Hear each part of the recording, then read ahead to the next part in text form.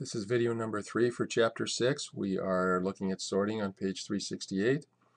There's a little explanation at the bottom of page 368, and then the instructions begin on page 369. It says if necessary, display the home tab, and we are already there. Tap or click cell A9, and then let's go to our sort and filter button.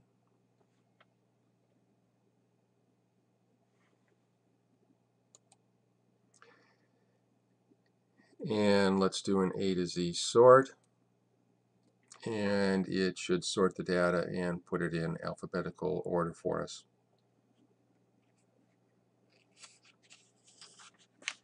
And you can pick any column you want to and sort on the column. And now we're going to sort in descending order, and we're going to go to page 370, item number 1, tap or click cell C9. So let's go to C9 here and display the data tab. And we want sort largest to smallest, which is this button right here, and that's another way to sort it. And yet another way to sort is to click on the down arrow right here, and this is probably the easiest way, and just say smallest to largest, or let's go back the way we're supposed to do it and do largest to smallest. And now our worksheet should match figure 633 on the top of page 370. And now we're on page 371, and we want to go to the Home tab again. And with the cell in the table active, it doesn't matter where we are, tap or click the Sort and Filter button over here. And we want to do a custom sort. Custom sort lets us sort on more than one column. And we want the sort by, and we want to choose category first.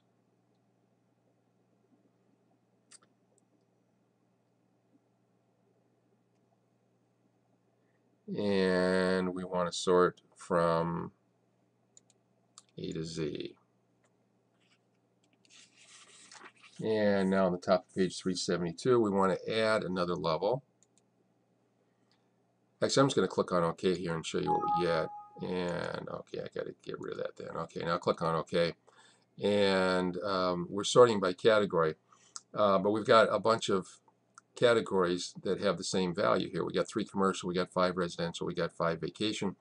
And I may want them sorted within each category, and that's what that second sort field was for. So if we go back here to our sort and filter and do a custom sort and add a level, the second level is going to be commission rate, and I want to click on smallest to largest, which is what I've already got over here. And we're going to do yet another one, add another level, and if the category and commission rates are both equal, then we're going to click on year-to-date commission, and we're going to sort that from largest to smallest. And then we're going to click on OK. And now if you look at the data on the top of page 639, your worksheet should look like that. So just kind of going down the names here. It should be West, Fernandez, Perlis, Lockstep, Carey, Roberts, Charlton, Rothschild, Munn, and Davis, Lee, Reeves, and Getz.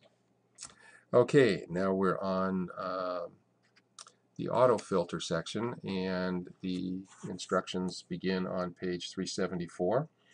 And we want to go to the filter button on the higher date column. This is the filter button here. It'll also let you do sorting. And we want to do oldest to newest to sort the data. And it says do some experimenting. We'll skip that part. To query a table using auto filter, let's go to cell B8, which is right here, and we want to click on the button, and We want to select vacation here to remove the check mark, and if we click on OK, all of the ones that had the value vacation in there are hidden, and all of these totals down here at the bottom are updated to reflect just the items that are visible. Notice when you do that we get blue numbers over here. Also a little funnel appears here to tell you that we're filtering based on this column. Just like when we sorted over here, a little arrow appears indicating that it's sorted either in increasing or decreasing order. And the blue numbers over here tell you that you're not seeing everything. And actually, it shows you some little gaps. There's a little skinny white stripe here between the 8 and the 10, and then between the 11 and the 14, and again between the 18 and the 21. So those are some visual clues just to let you know that you're not seeing everything. Okay, so that takes us to the top of page 376, and I want to go to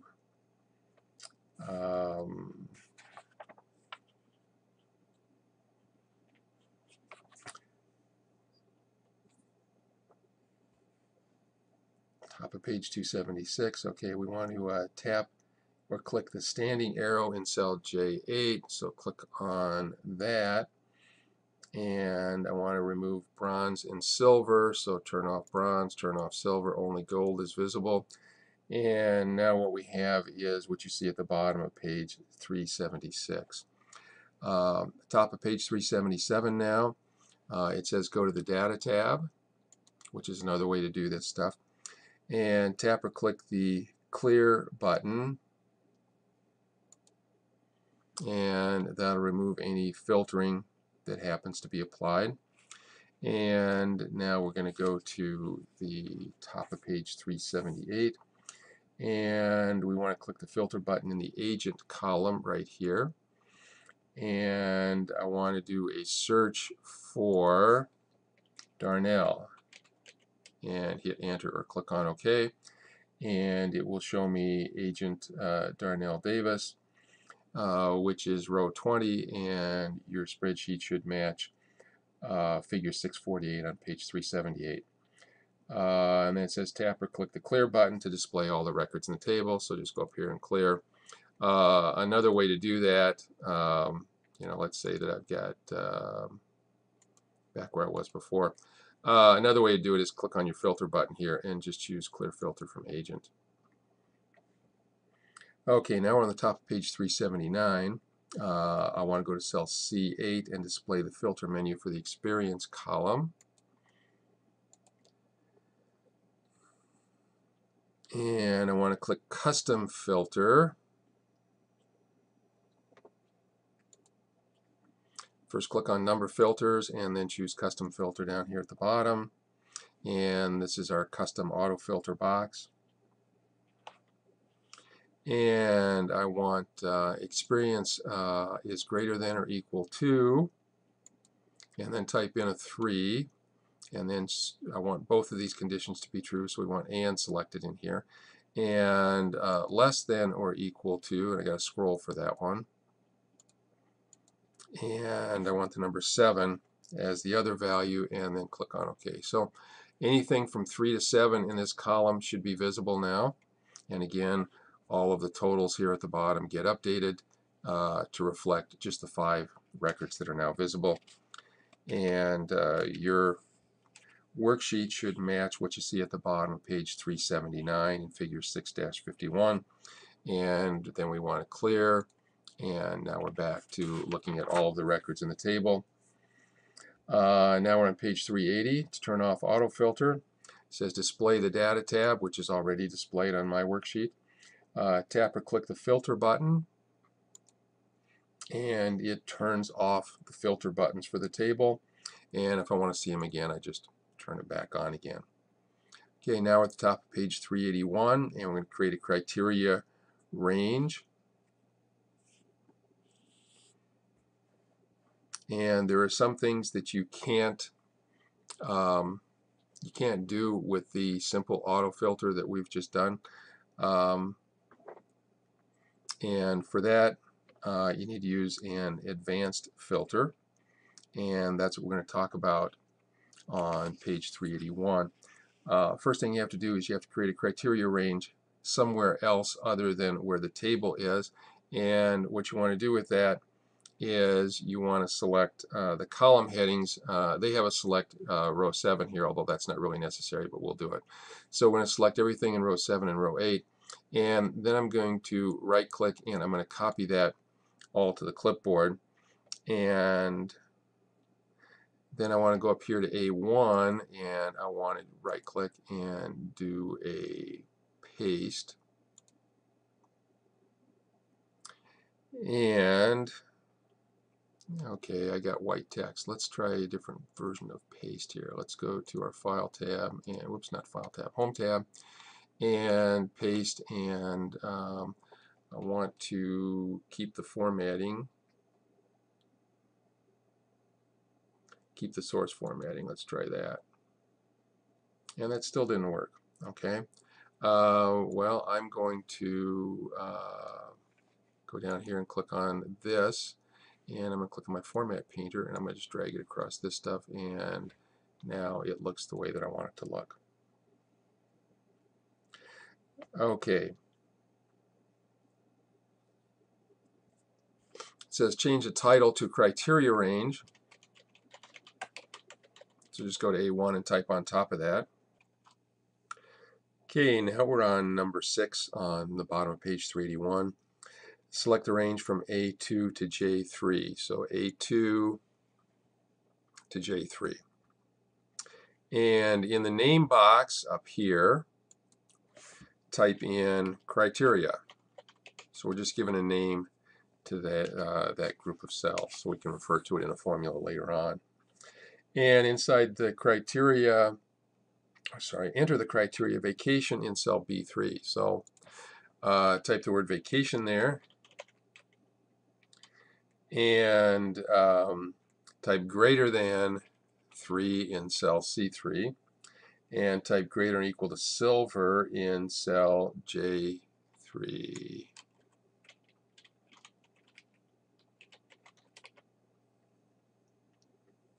And then we want to click in the table to make it active again, and we want to go to the Data tab, and we want to do an advanced filter, and it wants to know where our list range is. And if you start off in the table like we did, it'll automatically select the table. You see the dancing line around my table here. And then the criteria range here, since we gave it a name, we can just type that in. And then click on OK, and it will show us all of the agents who have are in the vacation category, have greater than 3 years experience, and have a standing that's greater than or equal to silver. Okay, so we get one record when we do that. Something that puzzles me a little bit here is why they picked greater than or equal to silver. Because what this does is it does an alphabetical comparison. So it happens that bronze and gold both come before the letter S alphabetically, so they're considered less than silver. But it doesn't make much sense here for me to as to why they put greater than or equal to silver here. I think they should have just put equal to silver. But that's not what they did. So we'll just keep on going. Let's go to page 383 here. And it says to show all the records in a table. Click the clear button up here, and so now we're back where we were before. This criteria here will not be applied until we go do another advanced filter again. And the next thing we're going to do here is we're going to create an extract range, which will let us pull the records out into another range. And so we want to select the range A7 to J8 again, which is again the title and the column headings. And I want to do a Control-C here to copy it. And we're going to go down to row A25 here, and we're going to do a Control-V and paste it in. And again, I've got the problem here with the white on white. So let's go to our Home tab and do our Format Painter and just drag it over all of this stuff right here. And let's also do the wrap text on that.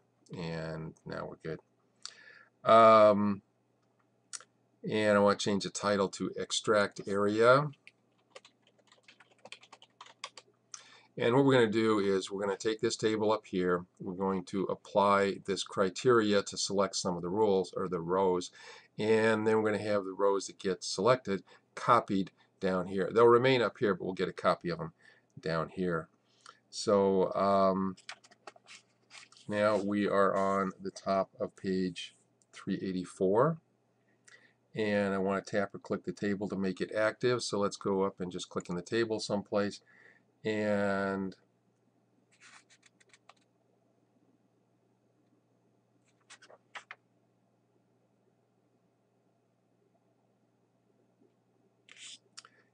I skipped a step here. So let's go back to now here's another thing I don't really understand. They want to change the title of this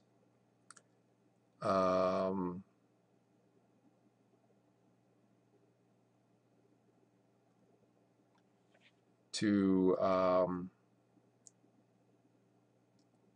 let me see, select A26 to J27. So A26 to J27 is this. It's got room for one record here. And they want us to go up to the name box up here and call this the extract region. Okay, so you type extract in there. Now, that means our extract region is just these two rows right here. And now we're going to tell it that that's where we want our filtered records to be copied to. So put the cursor back in the table someplace and go to the advanced, go to the data tab and do an advanced filter. And the list range is going to be my table. The criteria range we called criteria, so I'm going to use the name instead of, if I can spell it right. And then under copy, we want under copy to here, we need to turn on the copy to another location box, and this is going to be extract. And click on OK, and it will put Darnell Davis down there in our extract area. And that brings us to the end of the sorting and filtering part of the chapter, and we'll stop the video here and we'll continue with database functions in the fourth video.